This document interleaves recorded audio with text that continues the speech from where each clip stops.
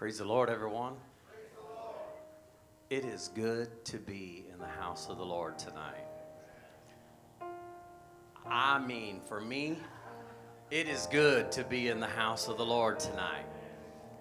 Prophet Micah, a very familiar passage of Scripture I was thinking today, he says, "Rejoice not against me, O my enemy. When I fall, I shall arise. When I sit in darkness, the Lord shall be a light unto me." In order for us to arise, it takes a fall. In order for us to really see the light of Jesus, we have to be in darkness. There's an old statement that says familiarity breeds contempt. Probably a better word for contempt in our modern language would be apathy. Familiarity breeds apathy, or just common. It becomes common.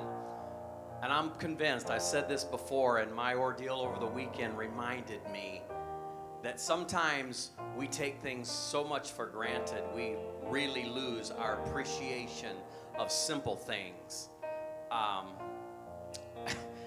As I lay on my bed and writhed in pain, I don't know if any of you have ever had a kidney stone before, but this is my second go-around. Brother Grant, he's the old pro. This guy is, wow, he's had many, but this was my second go-around, and I'll vividly remember the first go-around, which has been a couple of decades ago. And I knew what to expect. I knew it was going to be painful. We had some pretty hard drugs because I had just had some oral dentistry done, and so I just immediately hit some hard drugs and thought, we're going to ride this out. And even with the hard drugs, it's some of the worst pain I've ever endured in my life. And I told my wife afterward, because you have a lot of time. It took 7 hours for me to pass that into my bladder, and so for 7 hours you're dealing with this excruciating pain, and it's not constant. It's this ride up and down. You have these reprieves of where the pain is probably about a 2 to a 3, and then I told my wife, I said, it's not the worst pain. I said, I can imagine there's things that is much more, but it's so long, and it just, you cannot escape it. Imagine being at an 8 or a 9 for 20-30 minutes on end, and there's nothing you can do to escape it. And as I lay there, and this is the whole reason, this is not to draw attention to this, I was thinking to myself, Brother Grant, what I would just give right now for nothing more than just to be pain-free. I don't want anything else. You know how in life sometimes it's like, oh, I don't want to eat that. I don't want to eat that. We're so picky about things.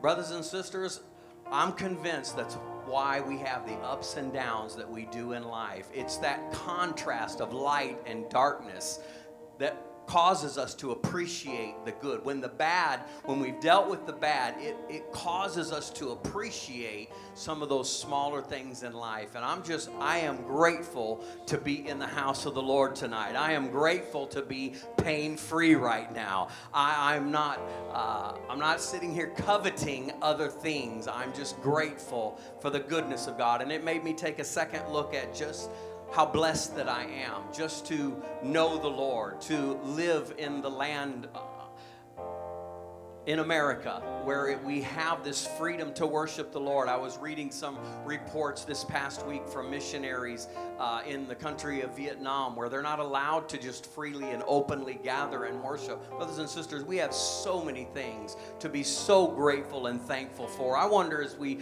open this service tonight, if you just stand to your feet with me, maybe if you feel like lifting your hands, would you just thank the Lord for His goodness? I don't know what God's done for you, but I know He's been good to me. He's been so faithful. He's been so kind. Even when I've been unfaithful, He remains ever faithful. Lord, I'm grateful tonight for your many goodnesses, your blessings, Lord, that you pour out each and every day. You load us with blessings, the psalmist said. I stand here grateful today, God, unworthy of your many blessings, unworthy of your faithfulness, but God, you remain true. You remain loving. You remain kind and gentle. All of those things things, God. Those are your character, and that's who you are every single day, every moment, and in every situation, God. You've been kind, you've been faithful, you've been gentle, you've been so loving and so joy-filling in my life, and I thank you for it today. Thank you for the privilege to be in your house, in your presence, Lord, to lift up my hands and worship you, to lift up my voice and worship you. I thank you for that blessing today, God. I don't want to take it for granted, and I want to exercise that privilege and right with abandonment, worshiping you. I bless you and praise you. Let's worship the Lord together with a renewed sense of appreciation and gratefulness today.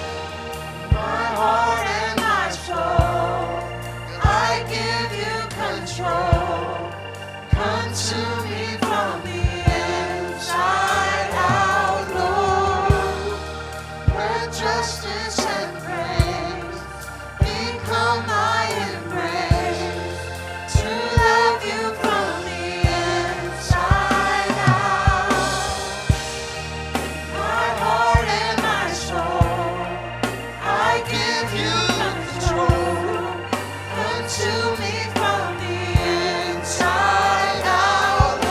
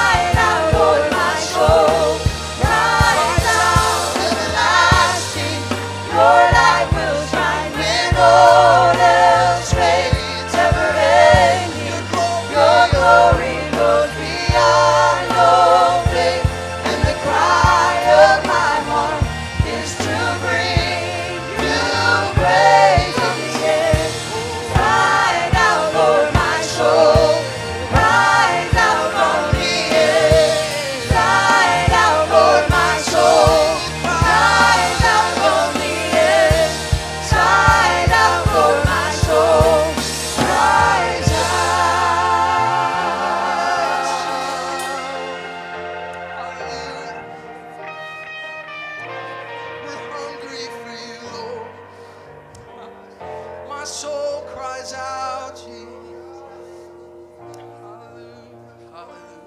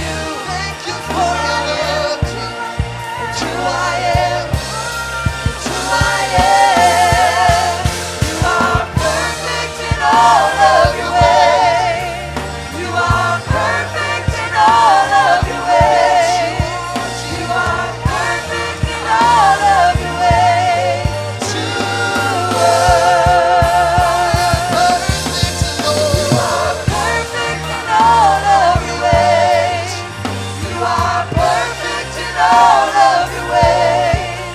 You are perfect in all of your ways to us.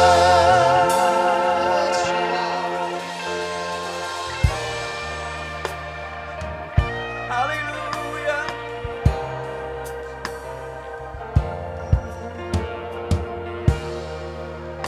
You're perfect, Lord.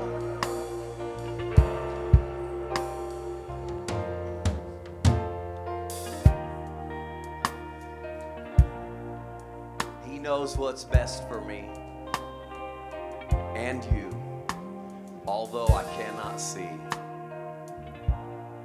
As I laid there, I was remembering standing.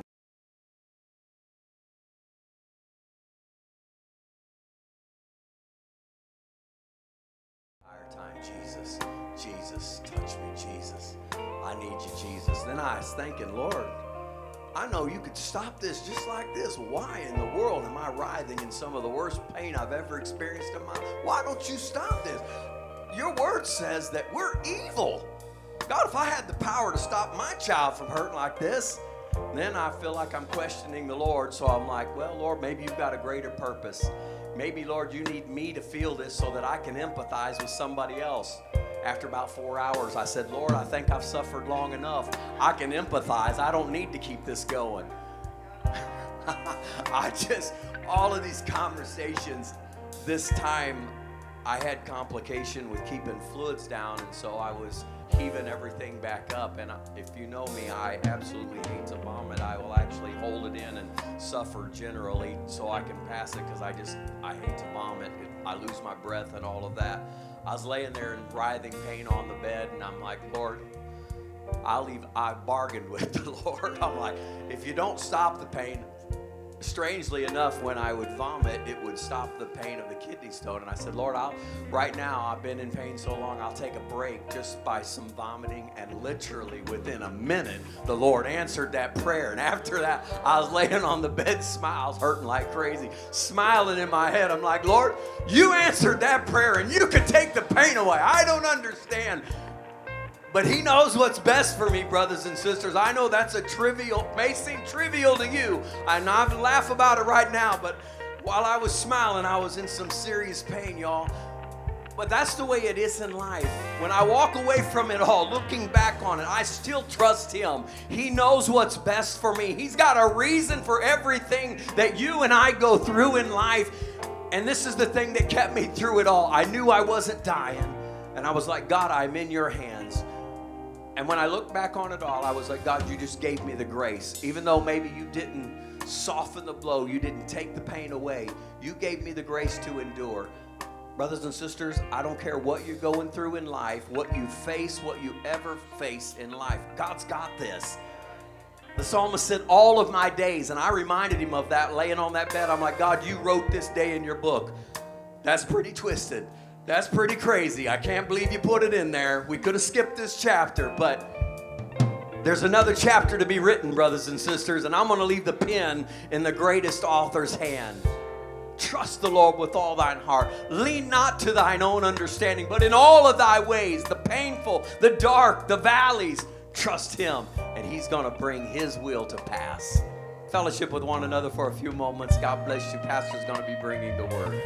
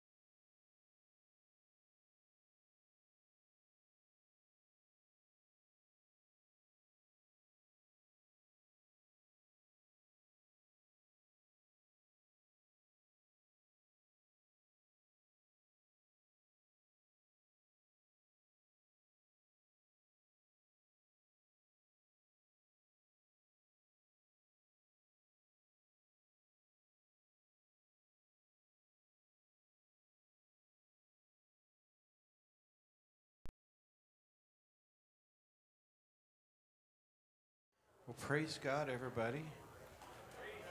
It's good to be in the house of the Lord today. It's always good to be in the house of God. It's good to be in the house of God with the family of God. Amen. This is one of my favorite places. No, it is. It probably is my favorite place. I love to be at home, but I find other things to do at home that get me busy. And I come here and I do find things to do here, but something about being here and being in the presence of God. Why don't you stand with me? Let's go to the Lord in prayer and ask Him to open our hearts and our minds today. We need the mind of Christ. The natural mind cannot comprehend the things of the Spirit. And unfortunately, a lot of times we come from all different walks of life, and our minds are scattered every which direction. I could hear worship going. I love both of those songs. And so I didn't get to be in here for worship. So maybe I just need to pray to get my mind. So would y'all pray for me? Thank you, Lord, for this day. Thank you for the opportunity we have to come together and worship in your house of worship, to receive from you and to give you back our worship, our praise, and God, just to magnify your name, and to be instructed in righteousness, and to receive from your word what you would have us, oh God. Let your word be manifest today. Let God, it find good ground in our heart. Help me today to speak according to your words. Let me speak only the things that you want me to say today, Lord. Put a guard upon my lips. May God expand my mind with your mind. Let your mind be in us. Let us receive the word of God and empower us today, oh God, we pray, with your mind and your spirit. And everyone said amen. Amen. God bless you. You may be seated. It's good to be with you tonight. It's always good, as I said, to be in the house of the Lord.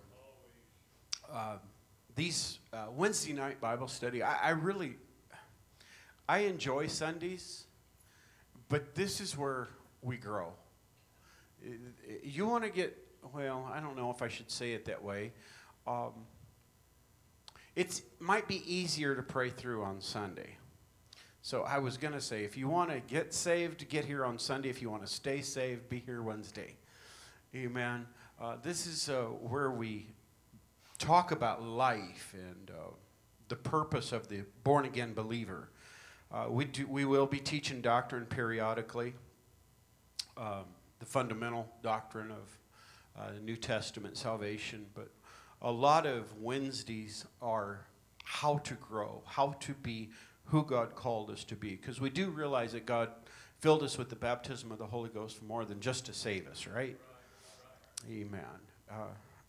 He said, seek ye first the kingdom of God and his righteousness. And the only way I can seek first the kingdom of God is if I am transformed out of who I normally, naturally am into who he's called me to be. I'm enabled by grace. And so I want to talk to you. I want to continue on today. Man, I wish I could just go back and start all over on this lesson. I went back and I read through it, and woo. I was like, man, I don't know if we covered that enough, but I'm just going to keep on, and maybe sometime later on I'll come back and talk about this. Did my notes come through up there? I hope. Yes, praise God. I want to continue on this subject of the catalyst for ministry. Catalyst for ministry. Because if you're born again, you have a ministry. You're a minister. You realize that, correct? In this church, we have a motto: every member is a minister. Every member a minister. What is your first and primary ministry if you're a born-again believer? Reconciliation. Reconciliation. Of course, we're worshipers, but our ministry to the world is a ministry of reconciliation. You do realize that that's only enabled by the power of the Holy Ghost, correct? We started this in the Spirit, and so we have to continue it in the Spirit. And the only way to minister it is by the Spirit. However, there is a catalyst for ministry that we've talked about. Everybody wants to be anointed, right? Everybody wants to operate in the gifts of the Spirit. It's a great thing to aspire to. But Paul told us in 1 Corinthians chapter 14 and verse 1, he said, follow after charity. And then desire spiritual gifts. But that word follow means to diligently seek after and pursue with everything within you. And he said, and then desire, as you go along, following charity, desire spiritual gifts. So the most important thing in our life is to desire to be conformed into the image of Jesus Christ. It's amazing. He said, follow after charity. And then we find out later on, John writes, God is love. And so what we are following after is to be conformed into the image of Jesus Christ. So Matthew chapter 22, we'll do just go back and touch a little bit on where we left off. Catalyst for ministry. Anybody? What's the catalyst for ministry? Love. It's got to be love. And I wanted to get to 1 Corinthians chapter 13 tonight. It's not going to happen. It's not going to happen. I feel like there's some things I need to talk to you about. The Holy Ghost has been dealing with me for the past couple weeks about this subject. It's continuing in the catalyst for ministry. But we do realize that these Wednesday services are more than just a social gathering, correct? We realize that we come here to receive direction for life. How do I live a life better for the Lord Jesus? I want to be effective. I said I want to be effective. The effectual, fervent prayer of a righteous man avails much. I want to be effective. I want to avail much in my life. It's not because I'm proud of who I am, but I'm grateful for what He's done. And I want Him to get a return on His investment in me. And me just going to heaven is not a return on His investment. But it's who I can help make it to heaven. Seek ye first the kingdom of God and His righteousness. There's more to go along when it's just getting to heaven. His righteousness. And His righteousness is the transformation of you and I from who we are naturally. Do you know you have a natural tendency? You have a natural character? You probably got it from, you probably see similarities in your fathers, your mothers, your family. Okay? Exactly. Generational tendencies, characteristics. Some good, probably some bad. The most wonderful thing about the baptism of the Holy Ghost is, Mackenzie, you don't have to be like me. And Drew says, thank God. Because now we have a natural tendency. We have a natural man. But the Scripture says we are partakers of a divine nature. I don't know about you, but I am so grateful that I don't have to be who I naturally am. I'm so thankful for the power of the Holy Ghost, the power of grace that transforms me out of who I naturally am into who He wants me to be. I am being conformed. Everyone say conformed. Conformed into the image of Jesus Christ. That conforming is a forming. It's a pressure. We don't like pressure, do we? But you know what? I see God allowing situations arise in my life that reveal to me. You ever think, man, I'm not such a bad guy or gal? Okay, the rest of you are way ahead of me. There's sometimes I look in the mirror and I say, you know what? God's really done a good work in you. You're not so bad after all. And then all of a sudden I get in the word I get in the Scripture, you know, that perfect mirror. And I'm like, oh my word, I'm having a bad hair day. Something happens in life that reveals to me who I really am. I thought I was doing so good. To him that thinks he stands, the Scripture says, take heed lest you fall. And so the more I ask God to make me in His image, you know, we sing that song, make me in your image. Wash me white as snow. We like that part. But that first part, whew, that making is a conforming. And it's a change. You and I have to realize we're going to have to change from the moment he baptizes us with his Spirit until that great change. And in between, there is no arrival. There's no place where we can say, I finally made it. I told Bishop some time back, I said, the more I study and I learn about God, the more ignorant I realize I am.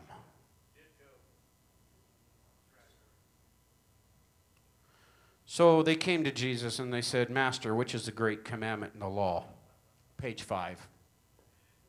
And Jesus said unto them, Thou shalt love the Lord thy God with all thy heart, with all thy soul, with all thy mind. This is the first and great commandment.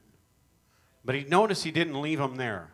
They said, what's the great commandment? He gave them the great commandment. He said, hey, while we're here, I want to give you another one. The second is likened to it, thou shalt love thy neighbor as thyself. And on these two commandments hang all the law and the prophets.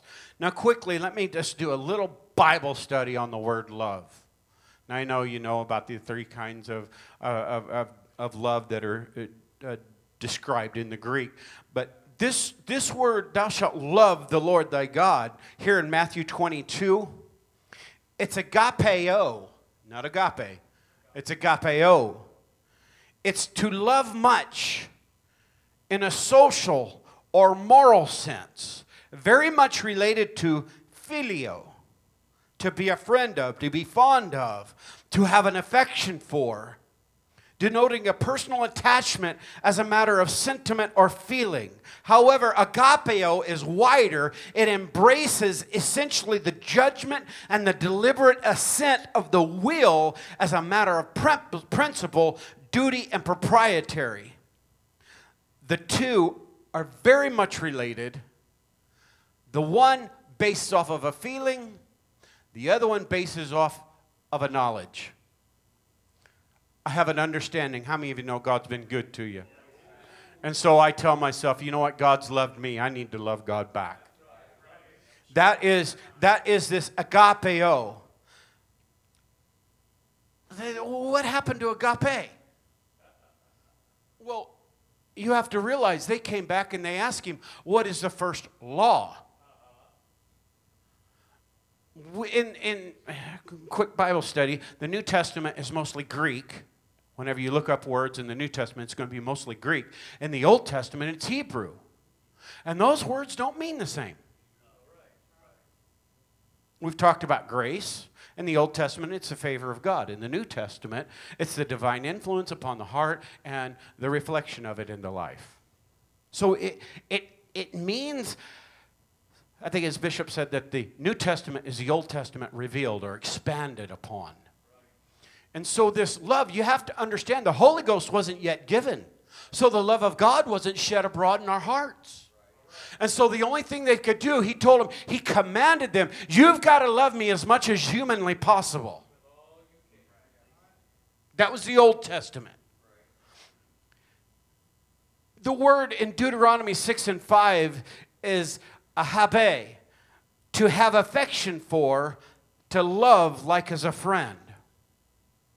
That's all they could do back in that day because they didn't know any better. But 1 John chapter 4 and verse 19 tells us now, realize he's talking to the church. He's talking to the born-again believer. Is it Romans 5 and 5? The love of God is shed abroad in our heart by the Holy Ghost. Now we have a new capacity to love. We have a capacity, thanks to grace, that goes beyond the natural affection of the human body. And so now he says, we love him because he first loved us. So now it's a reciprocal love. It's a love of God that was shed abroad in our heart, and we love him because he first loved us. Now let's jump back to John, his gospel, and he says, Jesus is talking in verse 34 of chapter 13. He said, a new commandment I give to you, that you love one another as I have loved you. Notice he said, as I have loved you. and that ye also love one another. They didn't really understand this quite yet because they didn't have the baptism of the Holy Ghost yet. But John does as he's writing this. Because John's like 90-something years old writing the gospel. He's already been on the other side of Acts chapter 2. And he's writing with a revelation. And he said, this is what the Lord Jesus meant. When he said, love one another as I have loved you. He said, this is a commandment, that ye also love one another. By this shall all men know that you're my disciples. Not that you have the gifts of the Spirit operating in your life. Remember, desire spiritual gifts. But follow after, chase down, search out love. Because through the love of God is what other people are going to realize. Now that's a disciple of Christ. We love God because He first loved us. It's reciprocal in that it benefited us. So we choose to love Him back. We love one another because we're commanded to love one another. Because sometimes that's not so beneficial.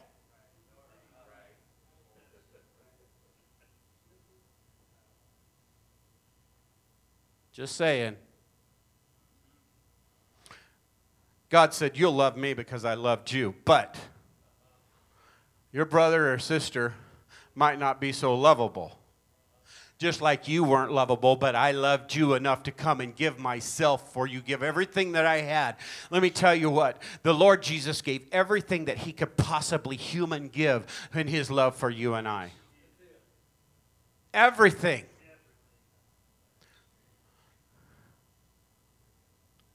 I'll touch on it later when I'm talking about prayer someday. Watch this. He went further. Luke chapter 6, 35 through 38. He's not just telling us to love one another. He says, love ye your enemies, and do good, and lend, hoping for nothing again. And your reward shall be great. And you shall be the children of the highest, for He is kind unto the unthankful, unto the evil. Wow. That first part, we could love your enemies, do good, and lend, hoping for nothing in return, and your reward shall be great. Well, God, I'm not really hoping for a great reward. I'd rather just not like that joker. But the next phrase is a clincher. And you shall be the children of the highest. So if I don't,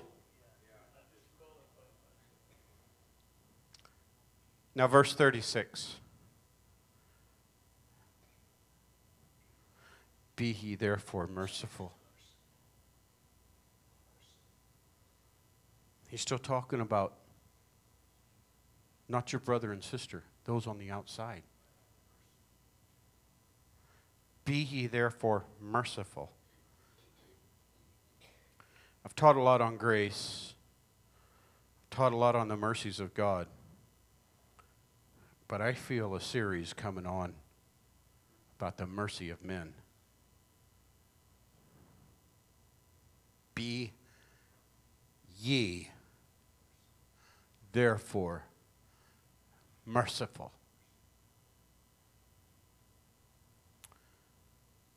as your Father also is merciful. Judge not. I said a few weeks ago, most times what we are judging is a symptom of an underlying issue that happened long before you ever came on the scene. If I kick you in the shins, you probably hop around on one foot. That's a normal reaction. If people obtain an injury somehow, whether it's deliberate or accidental, there is a natural reaction to that action. And naturally, you can't blame people for hopping around on one foot when you've just barked their shins. Let me tell you something. This world does far more than bark our shins. And we see actions and we see behavior And we want to, sometimes, we want to judge by what we see and what we understand. It's not normal to hop around on one foot. God gave you two. Walk on them.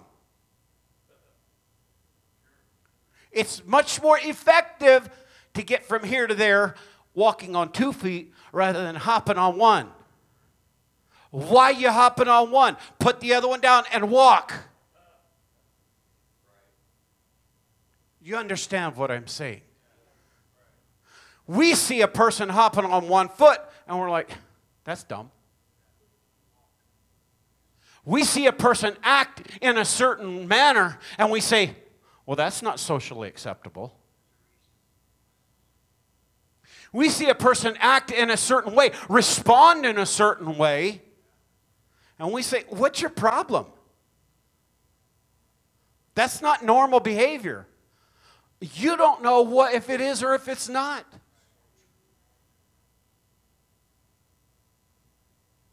You don't know where they've been. You don't know what they're going through. You don't know the pain that they're feeling.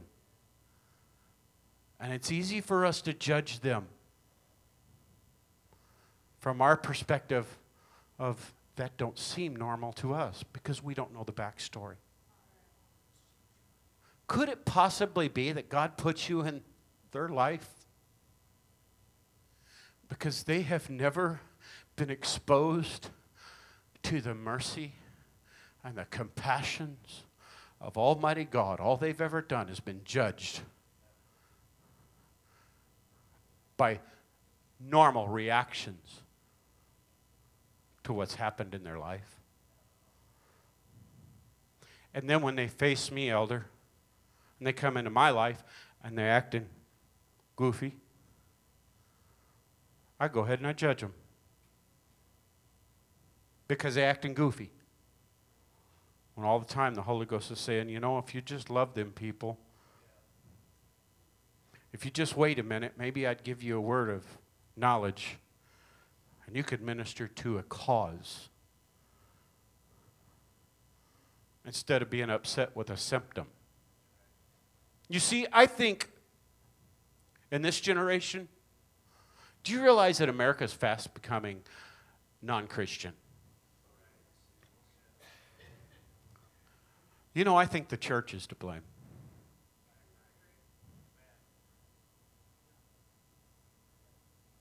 I didn't say God. I said the church. God is misrepresented.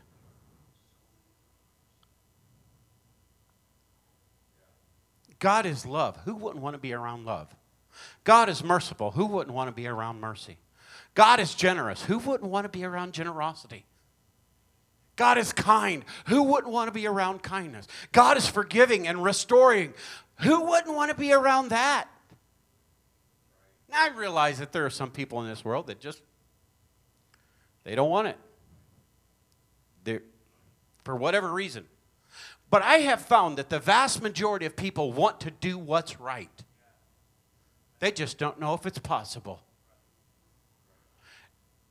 And Christianity, God is supposed to help us, right? Do you know when they see Jesus most active in our life? It's not when things are going good. Everybody can smile and everybody can have a good day and everybody can pat somebody on the back. And you know, when everything's going good, Christmas time, I'll give you $5. I'm real generous. Little guy out there with the bell, ding-a-ling-a-ling-a-ling-a-ling-a-ling-a-ling. You walk up, you empty out all your change. And then you look around, make sure somebody's seeing you do it.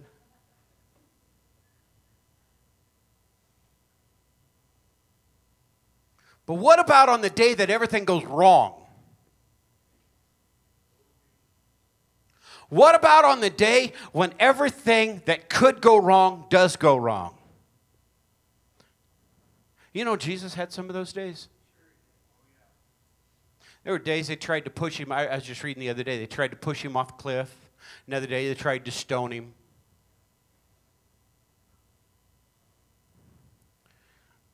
Man, the garden, the crucifixion. I don't want to be blasphemous, but that's a bad day. What do you say?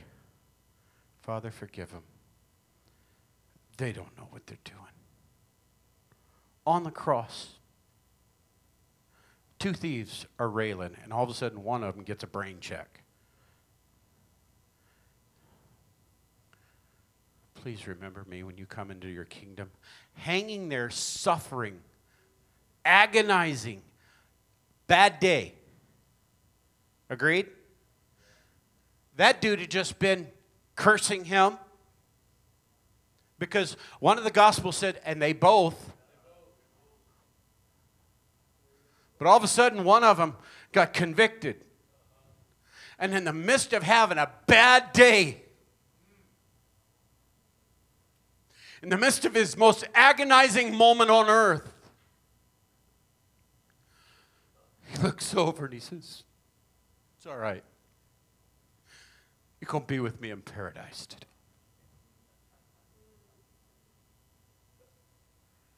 That's the love of God. So you want to know when they see the love of God in your life, it's not when you just got a bonus. It's not when everything just went well. It's when life went to pieces and you were wronged. And you can bless and not revile.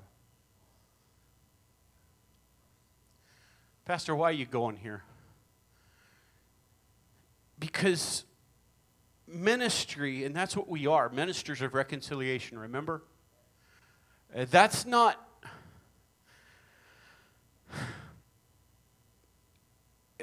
That's not limited to good people. I'm sure Ananias would not have considered Paul a good person. Right?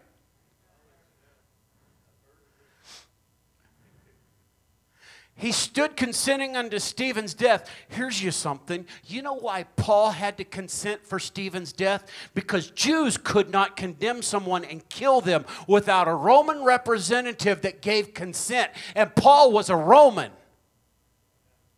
And Paul gave consent to the first martyr's death.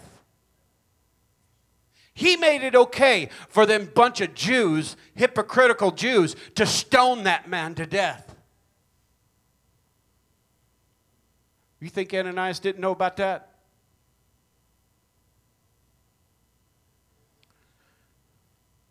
Because you're going to run into some Pauls.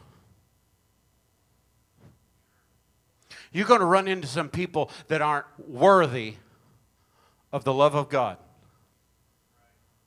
Please remember that we weren't either. And if you're going to minister reconciliation to them, the only way you and I can do it is not in righteousness. Oh, that's my righteous obligation. I've got to sow the seed. No! It's got to be in love. That's why when I pray, one of the first prayers I ask is, God, impart your burden. And you know what the burden of the Lord is? Compassion. The mercies. The burden of the Lord is the longing desire to reconcile man back to Him. You know, I don't naturally have that. Neither do you. That's why it's imperative that you and I pray, God, give me your burden. Because when they act like the world, I need to act like not the world, but you. Right? Am I in left field?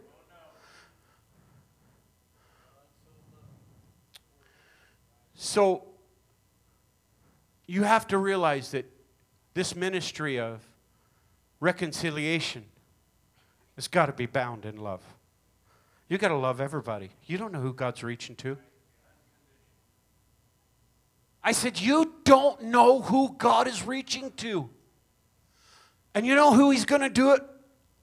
You know who He's going to use to do it? You.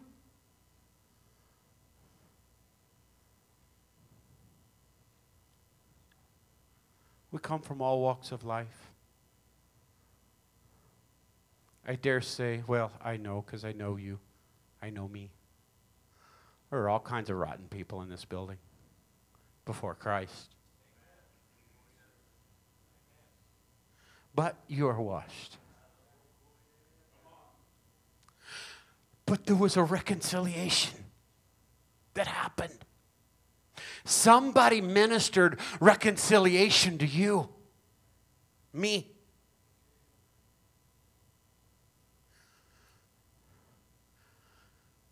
The Lord brought me up short. He's done it twice lately. I'm scared to death of needles. And 3 nurses for daughters. Dad, can we practice on? No.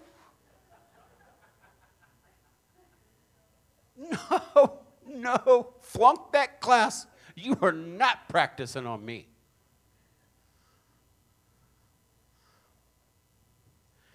I found out it's not the needles, the poke that I'm scared of.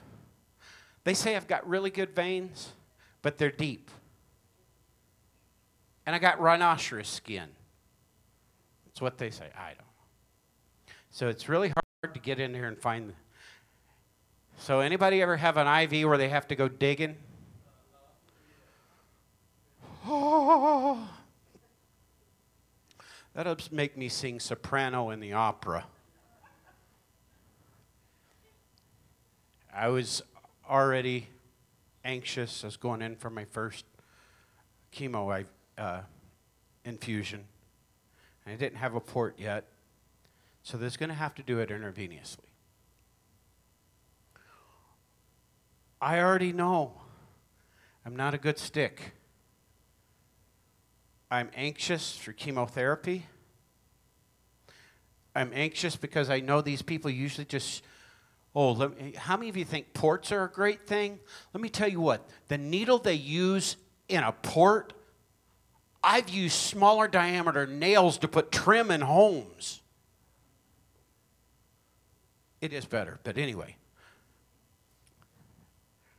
Most of the time, they just take this little thing and put it on this little triangle and push a button and pop, done. You've seen that before. But this time I know this girl probably don't do this very often. And I'm a hard stick, and there's no crisis nurse around here, and there's no little machine. You know, they got these really cool sonogram machines? They can find your vein, and I learned this by experience. The nurse don't even look at my arm. He was watching a screen. There's the needle, there's your vein, boop, right in. They didn't have one of those. She missed. And she missed. And she missed. And she was looking for Moby Dick in my arm. She was fishing everywhere. And finally I said, okay, we're done.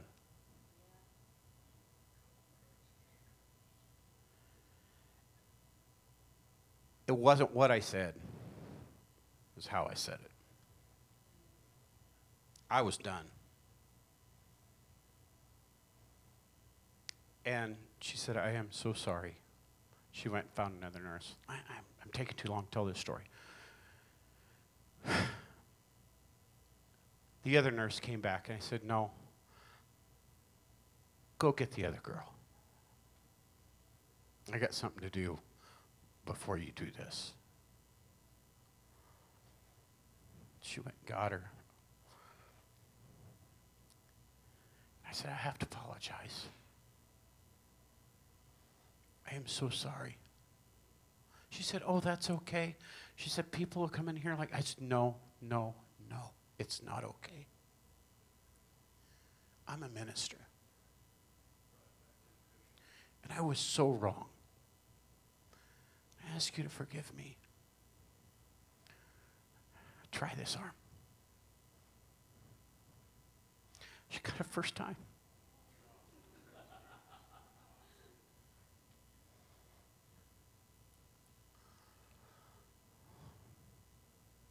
There's nothing like having to go back and ask forgiveness.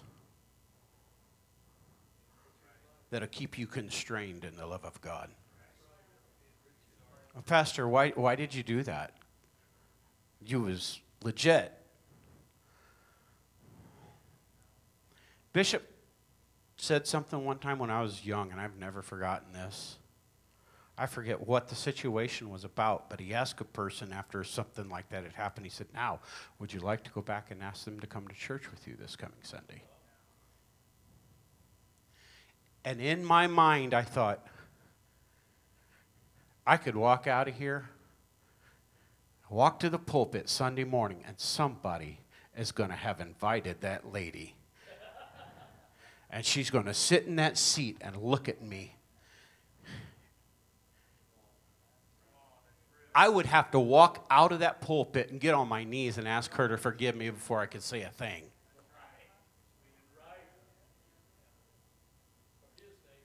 Oh, Pastor, that don't happen. What's her name? Emily.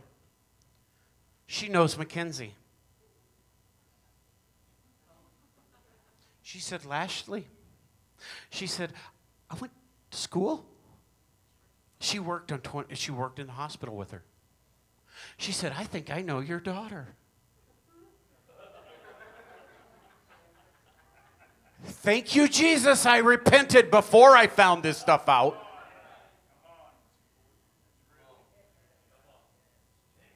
Just being honest with you folks.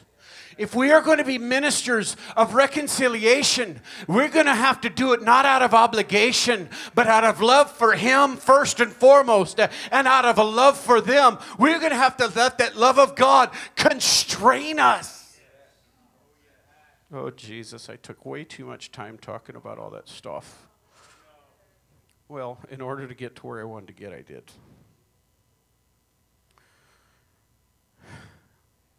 Given it to be, okay, here you go. Judge, and you shall not be, judge not, and you shall not be judged. Let me tell you what, you're going to need mercy at some point in your life.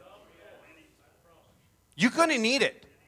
You go ahead, fly off the handle. You go ahead and be your nasty old natural self. And when you need mercy the most, you're going to meet somebody just like you were. Judge not, and you should be not judged. Condemn not, and you shall not be condemned. Forgive, and you shall be forgiven. Notice, this is in the future. You're going to need this stuff. I don't have time to go into the other lesson I learned this here recently. But it was on judgment. Judging. So watch. He's in this context, give, and it shall be given unto you. Oh, I thought that was about tithing and offering. No. No, this is about mercy, giving compassion, forgiving.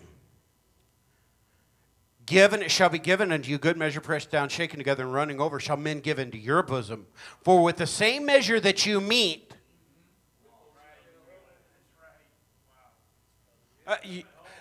what goes around comes around. You was looking for a verse that would back that up.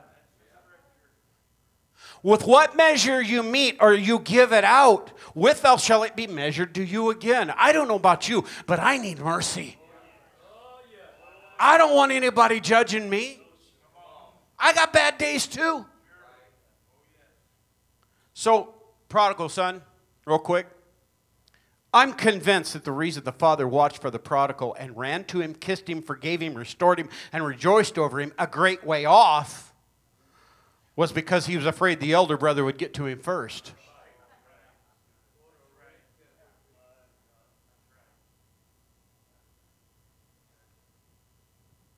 God so loved the world that He gave us the world, and He gave you and I the ministry of reconciliation. Reconcile the world unto Himself. If you and I represent Him, then we must be conformed into His image.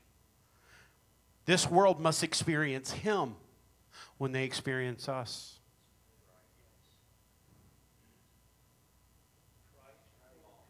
Come on, are we looking for harvest and revival? Well, first we got to have revival in ourselves.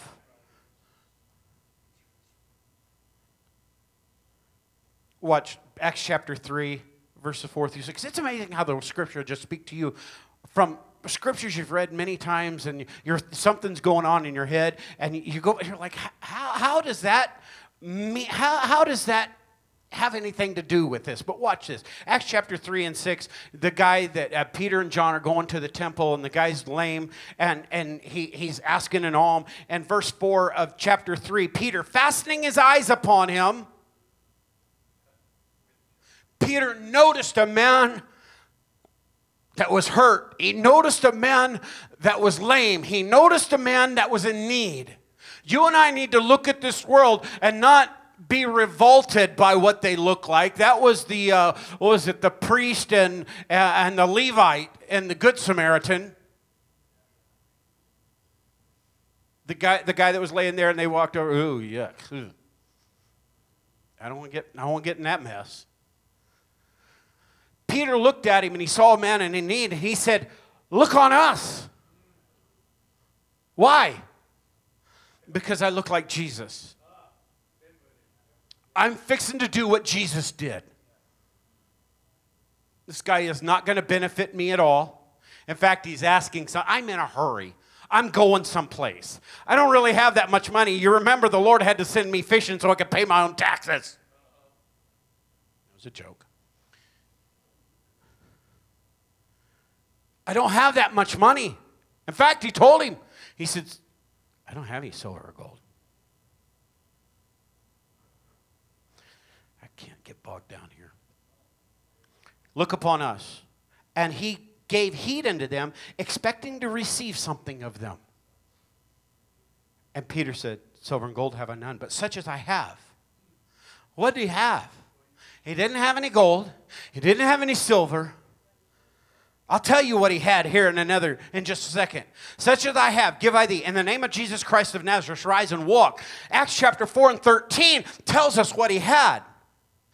Now when they saw, talking about the Sanhedrin that brought James and Peter and John in, and they're fitting to give them the third degree, but when they saw the boldness, now this is not the I told you so, the arrogance. If you look that word up, boldness, it means open, sincere confidence. When they saw the boldness of Peter and John, they perceived that they were unlearned and ignorant men, but they marveled, and that word marvel means they held in admiration. They didn't even like them, but they had to admire them because they took knowledge. They saw a mark. That's what that word means. They took knowledge. It's to know because of a mark, to recognize a characteristic. They took knowledge of them that they had been with Jesus. Oh, I wish somebody, when they saw me, would realize that man walks with Jesus. When I responded, when I talked to people, I don't want them to see Jeffrey. I don't want them to see a good person. I want them to see the love of God. Your ministry will flow out of a love. Colossians chapter 1 and 10, that you might walk worthy of the Lord. You walk, do you realize that we walk every day? You walk in human. I'm not talking about when you walk in this auditorium. I'm talking about whenever you're walking through the supermarket, when you're walking to the gas station, when you're walking in your neighborhood, when you're walking on the job. You walk in this world. And Paul said, walk worthy of the Lord unto all pleasing. Everyone say all pleasing. Not just when we're going to talk religion.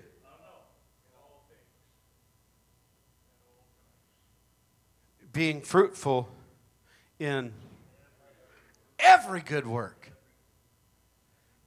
and increasing in the knowledge of God, strengthened with all might according to his glorious power unto all what? I thought we was going to say miracle signs and wonders here. Strengthened with all might according to his glorious power unto all patience and long-suffering. How?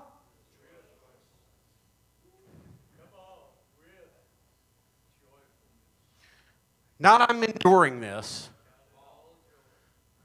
but I'm joyous because, not because you're acting like the world, but because I'm trying to act like Christ. And you just gave me the opportunity to act like him.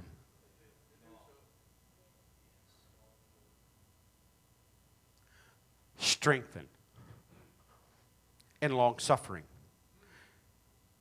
Giving thanks unto the Father which made us meet to be partakers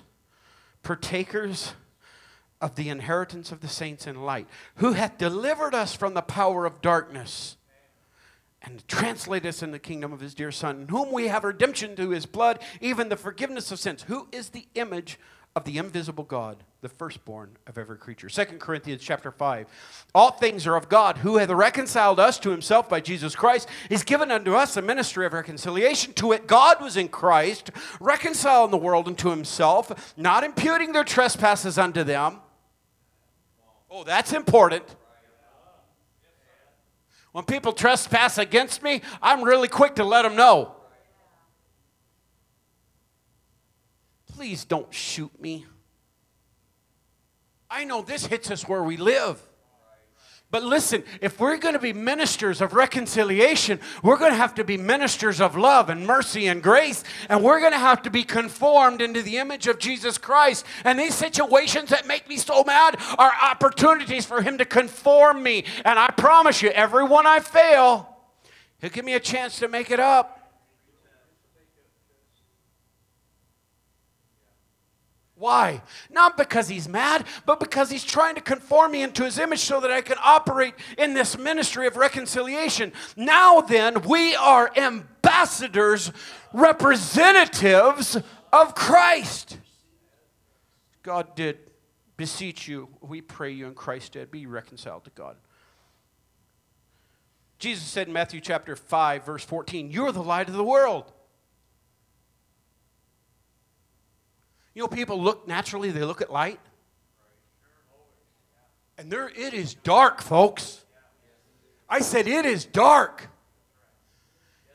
I don't care who you are in the darkness. If you got a flashlight, I want to get close to you.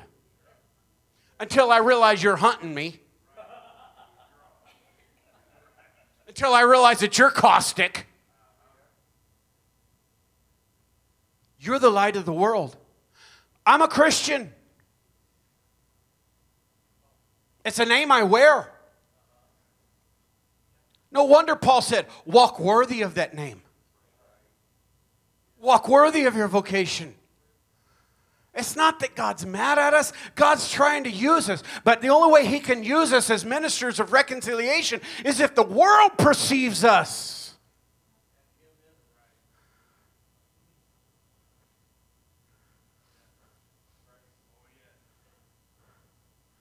Not how God perceives us. Not how your pastor perceives you. How does your coworker perceive you?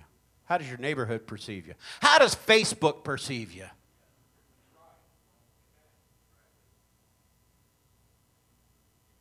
It's a good thing they're not living on me and my subscriptions. I can't stand that thing. I know it's used for some good stuff, but my God, it spews more negativity.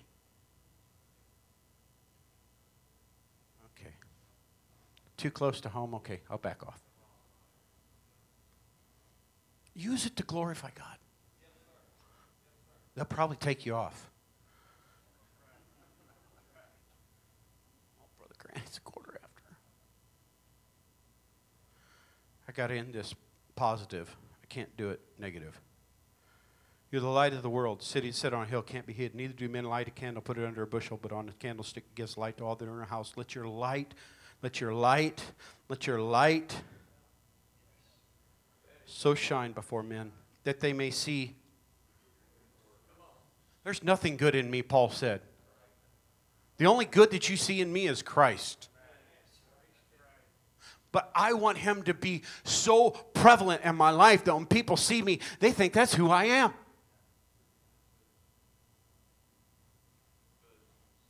They may see your good works and glorify your Father which is in heaven. I think if people would really be exposed to who God was through God's people, there'd be a whole lot more Christians. What was his name? The Indian philosopher? Gandhi. He said if Christians were like to practice the religion and the doctrine of the Christ they say they serve, I would be one.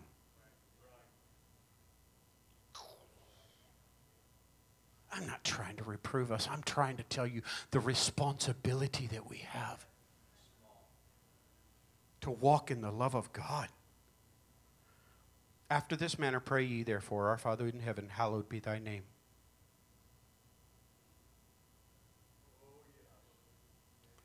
Well, how's the name of Jesus going to be hallowed? Same way Paul said it was blasphemed. We wear it. Right? So here you go. Need a way to expand your prayer time? Our Father in heaven, hallowed be thy name. I realize the only way it's going to be hallowed in my realm of influence is if I walked worthy of that name. So hallow your name in this earth in my realm of influence by changing me, conforming me into your image. Thy kingdom come. That's his government. The government of God. Here's how I have 5 aspects where I pray this. Your kingdom come in me. Your kingdom come in my family, my home. Your kingdom come in my church. Your kingdom come in my realm of influence. And your kingdom come in my community. That'll take you a hot minute. You looking for ways to get linked in your prayer time? Get specific. Some of us are just so general in our prayer, we won't know if God answers them or not. Your kingdom come. What's the kingdom of God? His authority. Kingdom. King is the root word. King of kings. Ruling in my life. Well, how does God rule in my life? Well, I speak in tongues. That don't mean nothing. My mother cast the devil out of a guy one time that was speaking in tongues under the influence of demonic power.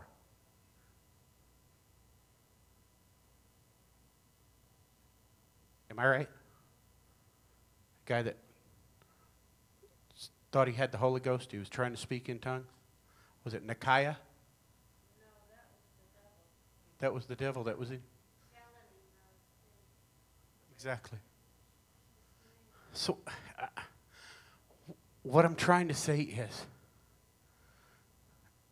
if we're truly in the kingdom of God, then his authority has to reign in our life.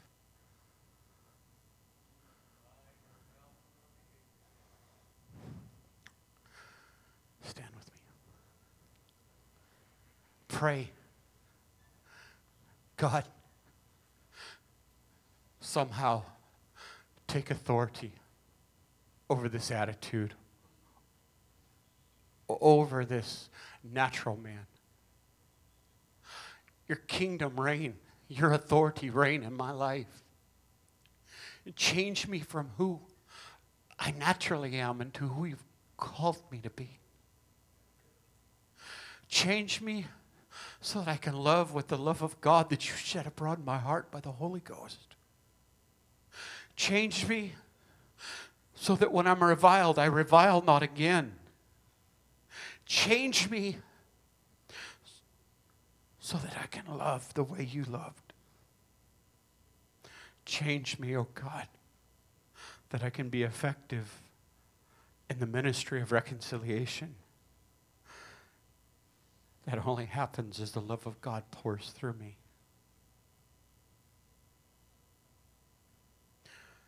And if I'll let your authority reign in my life, then your will be done in this piece of earth as you have decreed it in heaven. God, I ask you, impart your burden into us. Help us to see humanity with your eyes. Help us see this lost world as valuable as you did. God, they rejected you. They reviled you. They persecuted you. They did their best to completely remove your existence They tortured you, they maligned you, and then they killed everything that they possibly could. And yet you said, I still love them.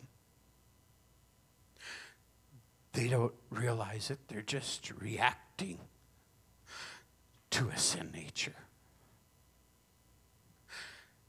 But if I can bring them to a place of repentance and I can reveal myself to them, Paul won't be a murderer.